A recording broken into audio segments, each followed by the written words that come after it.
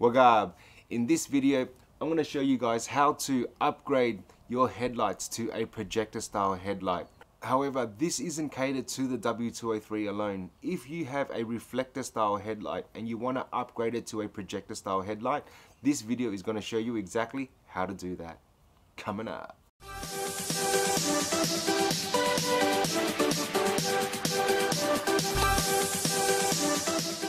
So as you can see in the picture right now, this is what my headlight used to look like. As you can see, the low beam is a projector style headlight, but the high beam is just a reflector style headlight where it uses the shell of the headlight in order to reflect the beam and produce the light. But what I'm going to do now is change it to this. So as you can see right now, the high beam has now been changed to a projector style headlight. So now it is just like the low beam and it projects the light rather than using a reflector. This is the bulb I'm using here. This is a 2-inch bi-xenon headlight. And like I said, this modification can be done to any type of headlight as long as you're trying to go from a reflector style headlight to a projector style headlight, regardless of the car model and make, and regardless of the light bulb type as well. My headlights are H7 at the moment, and in order for me to switch to this projector style headlight, I had to go with a H1. But in the end, everything worked, as you can see in the top picture right now, and I'm very happy with the outcome. So I really wanted to share this with you guys so you're able to do a modification like this as well, regardless of the car that you drive.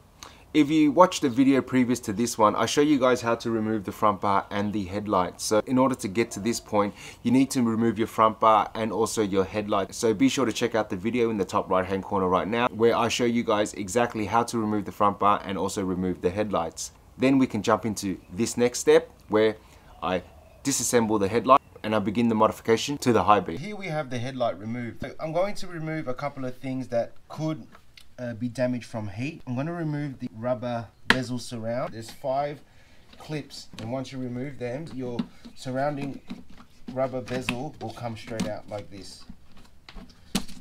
Okay. This clips in this way where it has this tab here.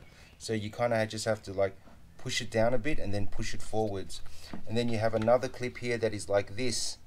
So you have to squeeze these together, then push it out. Let's now remove the clips that hold the headlight in place. There's going to be 5 of them. All I'm going to do is get a flat head in here and then pry it.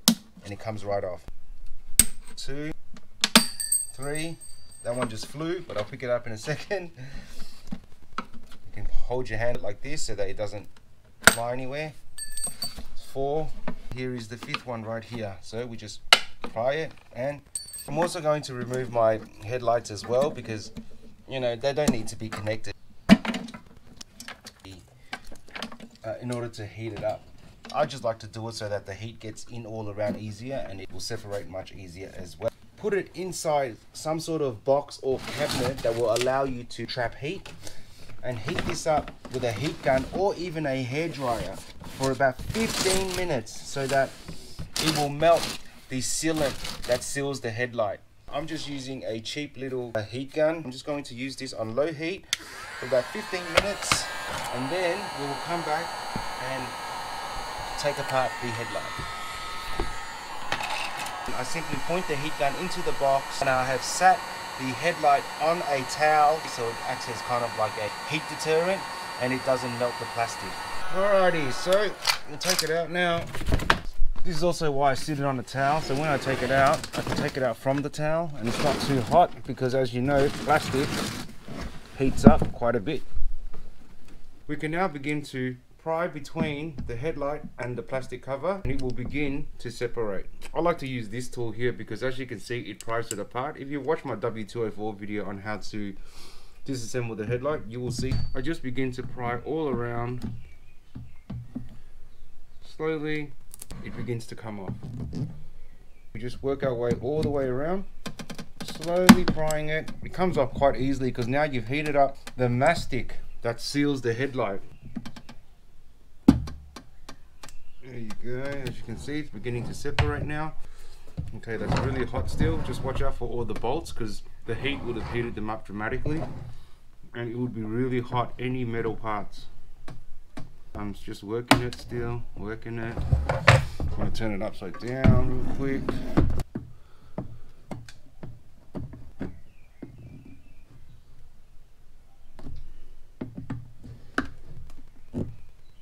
just keep working it.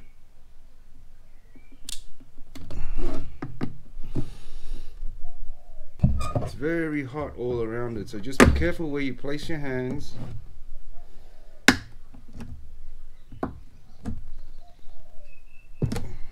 Keep pulling it apart, guys, until you finally separate it like so.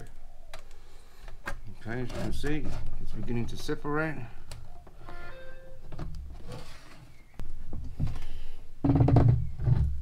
There we go. Now, with all this extra mastic that they use to seal it, make sure you pry it and try not to get any of it on the chrome so you don't have to clean it off later. Okay, just pull it apart like that and begin to remove it. And it will pry apart like so. And all this extra mastic, break it with your screwdriver or whatever tool you have handy. Just break it apart so that it will separate. Okay, and keep doing it, keep separating it, or you can even just use a knife and cut it. That would be easier, but as you can see, you really can just pull it apart, and it comes apart quite easily because you've heated it up, and heat is what softens the mastic so that you can separate the headlight. Okay, headlight separated, and we'll just grab a blade and we'll just cut what isn't separating, because what's important is that you have managed to separate the lens from the actual headlight. Okay, so we'll just cut the remainder, nice and easy.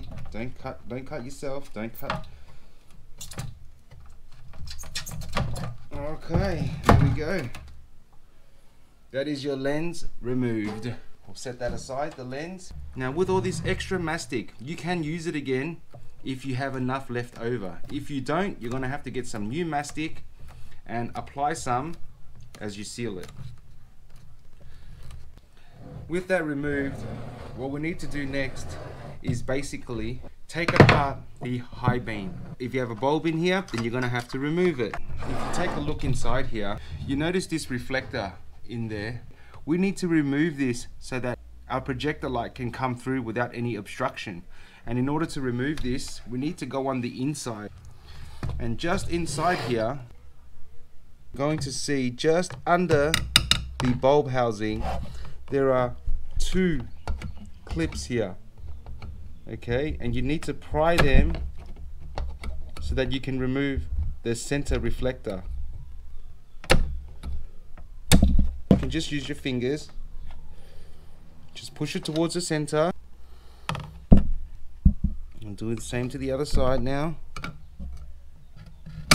You are no longer going to use this reflector as you are installing a projector beam. And then once you have pried them to the center, folded them over, you can now come on this side and pull out the reflector.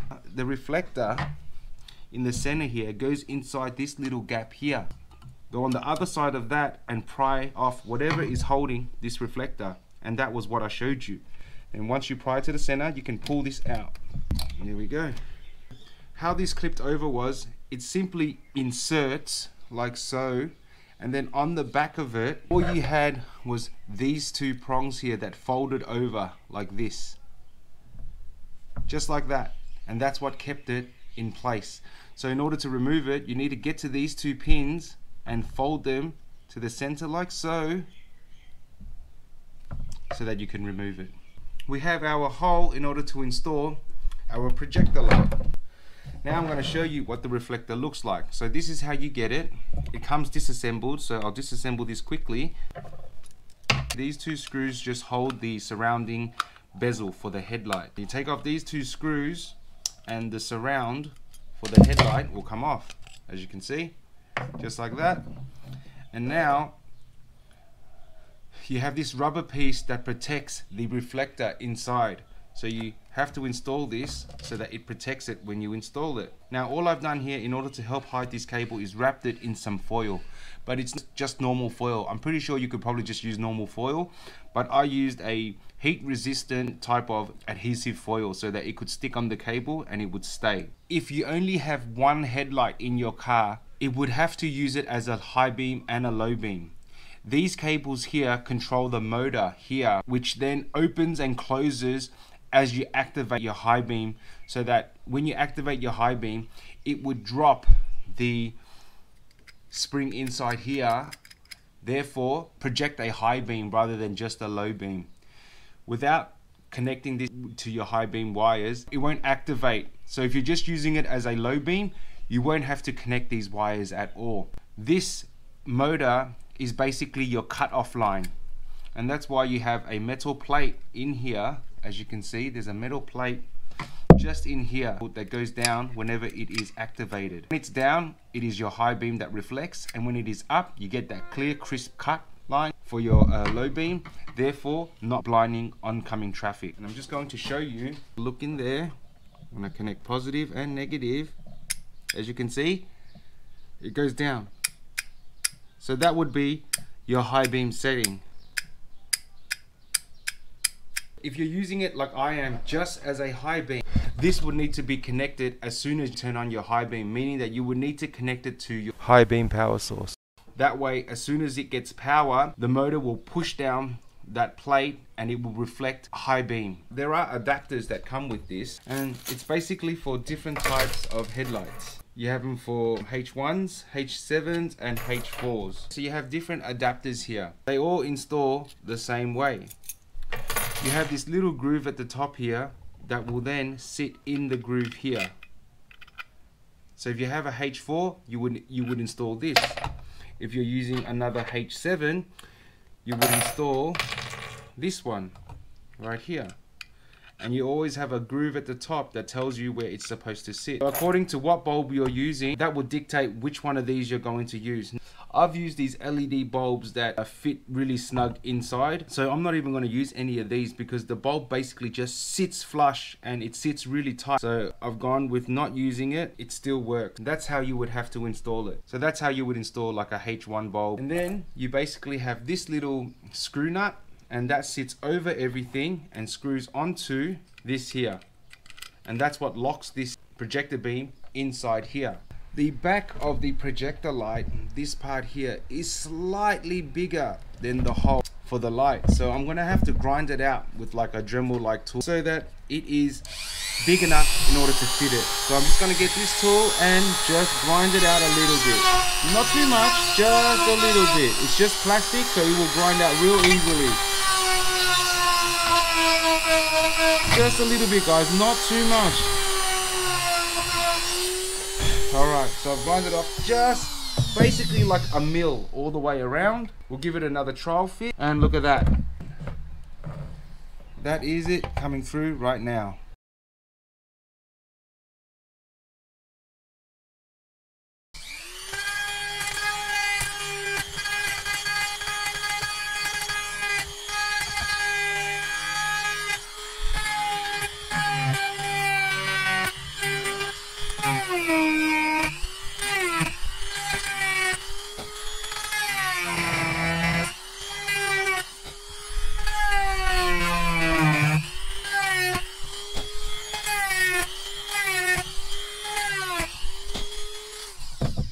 To install it into the headlight, and you just have to push these cables through this spot here, the square, or whichever spot you have that is free in order to install it. Once you get it on in, make sure you pull it through. Make sure you install your rubber so that you do not scratch your headlight. And we push it on through. We grab our retainer now and we install it. Hold it in place. Grab the tool, make sure you get it on.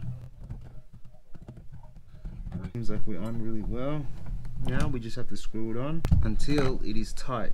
Before it gets really tight, make sure you have lined it up so that your light is sitting vertical and horizontal perfectly. That way when you turn on your light, it beams it out perfectly. However, you still can adjust it later on, but you want it as perfect as possible before you do all that, before you do any adjusting. Okay, so that's nice and tight now. As you can see right there, I've got the cable through the square hole at the bottom right here, and I have put on my retaining clip. Now we can trial fit our headlight. This is the headlight I'm going to use. It is all different depending on the type of headlight you use. In my particular case, I had to grind the headlight a little bit so that it would fit in. But if you went with something like a HID like this, it would fit in perfectly. I got an LED bulb like this, and I had to grind the bulb just a little bit so I could get it to fit, and now it fits in perfectly without any retainers. Straighten up my headlight. I'm gonna push in my light bulb. Perfect. As you can see, it sits in perfectly. It doesn't move at all. To ensure that my light gets power whenever I turn on my high beams, I'm going to connect the wires from the motor of the projector light to the high beam wires. That way when I activate my high beams, it will get power to the motor and it will flick down, therefore projecting a high beam. So it's probably different how your harness is, but in my case, all you have to do is pull back the tab here and then lift up your pin. So I'm going to solder the wire to these wires here, so it's a permanent connection. It's just a really easy way for me to do it. So now that I've soldered the positive and negative for the motor to the positive and negative of the high beam power, I'm going to put it back in the socket. Remember where your positive and negative went, so that when you put it back in, it is right. Push it in and push it back down. And now we just clamp it back on. We can reinstall our bulbs. There's our parking light. Push that back in the right socket. We connect the positive and negative of our light. It was our white side and negative was the red side. And now we will install our light bulb. Light bulb in.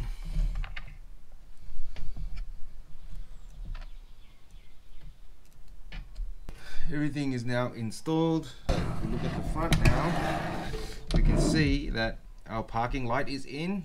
Everything else, now we'll just grab the air gun and we'll blow out all this excess dust. Make sure you do this, guys.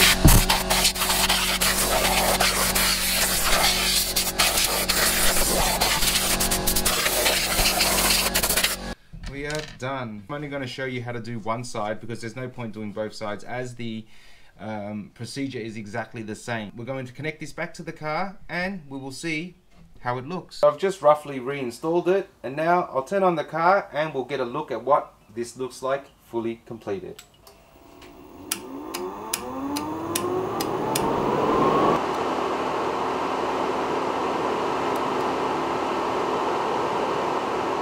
So as you can see right then, the high beam, it flicks on and off. Now you do not want that. You want it to stay on consistently. So what I'm going to do now is add a resistor, and that will ensure that the high beam stays on all the time, consistently. You need a load resistor like this. The point of this load resistor is so that it keeps producing 12 volts to the headlight, the high beam. That way the high beam will always stay on. It really is really simple how you use it. We take out our high beam harness and we take out the pins from the headlight that goes to the harness. That now simply goes into here. So you follow the colors, positive to positive, negative to negative. Your positive and negative from the other side, which comes out of the load resistor, will now go into your plug harness. Make sure you've got them in the right way, positive to positive, negative to negative. It will now stay on.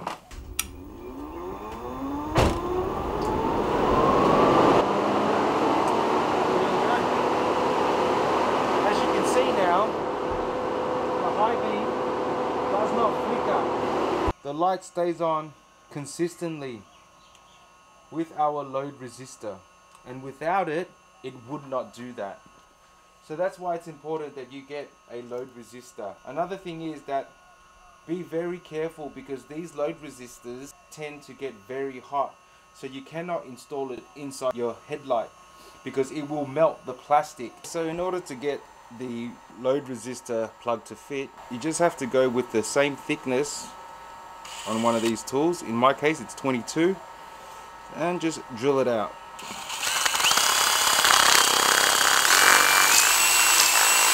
Now our plug should fit in quite well. There you go, both of them. That's how you would get your load resistor to go through. In terms of having to go back to factory, you could simply just use like a rubber grommet and plug that in so that it covers this. I'm pretty sure you can find a rubber grommet of this size somewhere, 22 mil, 24 mil, and just plug it in and it will simply cover it. With that same rubber grommet, if you wanted to seal it, then all you'd have to do is cut a slit in it so that your wires could go through, push the cable into the slit, your grommet could seal it and your wires could still come through. It's important that you install this on the outside as it gets very hot. Okay, and well, there you go guys. The projector light completely installed into the projector style headlight for the W203. Now remember, this modification can be done to any type of headlight as long as your projector light can fit into the hole where your headlight comes into. And even if it doesn't, you can do exactly what I did and just grind it out a couple of mils and it will allow you to fit a projector headlight just like I have today. What I'm going to do now, I'm going to remelt the mastic that is surrounding the outer case and then reinstall our lens. Now if your lens is very dirty, then this would be the time to clean it. So you know, just be sure you clean out all the dust inside your headlight, wipe away any dust that could be inside your headlight like it is right now in my case, because a clean lens cover will mean a brighter light. Just before we put the headlight back together, grab a microfiber cloth, a nice plush one, so that you do not scratch the chrome. Clean the chrome of your headlight really well. That way you don't have any fingerprint markings and anything like that. Spray some iso alcohol on the microfiber cloth and simply clean the chrome area that you touched. That way it looks really nice again. Wipe it all, wipe the lens as well, clean everything very well. We can now reheat this the way we did in the box and reinstall the lens to the headlight, and then we are pretty much done. Then it's just a matter of reassembling it, which is pretty straightforward. It's just reversal of removal. Bring this over to the box. We will heat it up so that all this mastic gets soft and we can reinstall the lens. The exact same thing that we did before. This time try not to touch any part of your chrome. We'll sit it back on this towel again, push it in. We will begin to heat it again, just like we did before. So now with the headlight heated up, we can now remove it. Remember, it's going to be very hot. If for some reason the mastic around here hasn't melted enough, you can always heat it up again quickly. Just hold the heat gun all the way around. It will already be soft because you've already heated it up. And you'll be able to see too when it gets soft, because you'll see it start to melt and shine a little bit.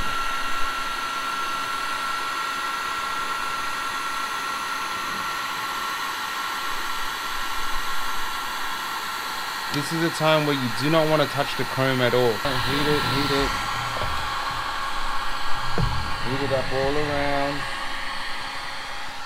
Even heat up the one on the actual lens. You want to make sure you do this properly, because if you don't do it properly, you're not going to get that seal, that airtight seal that you want. With it all heated up, we can now put it all back together.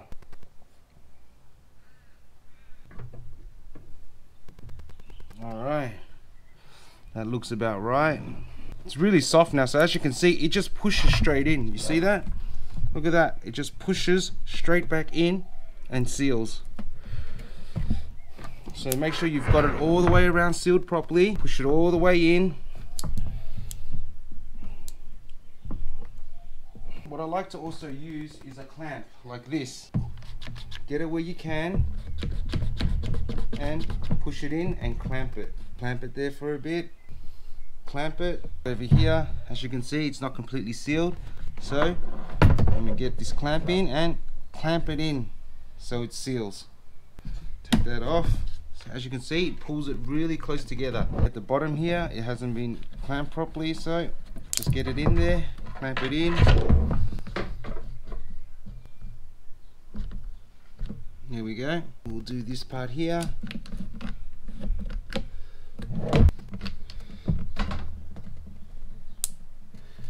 And and then I put my clips back on.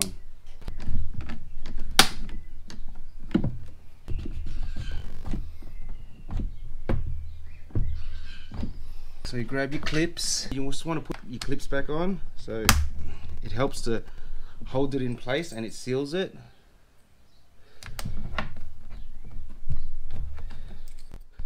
There's another here. Okay, we just want to push it in and then put our clip back on so it seals it.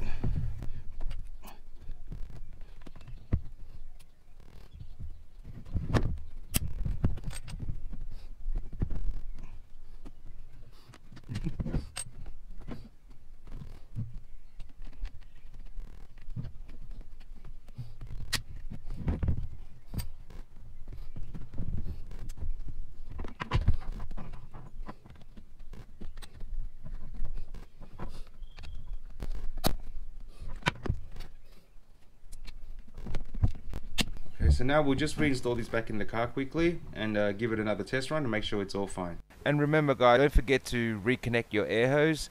It simply just connects back to this part here. There is a little nipple on the end. You just have to push it in like this and turn it a little bit and it will connect back on. You'll hear a clip. Now just grab your connector harness for your headlight and push it back in until it clips. It only goes in one way guys, so make sure you push it in the right way. And this is our final result. Not too bad at all.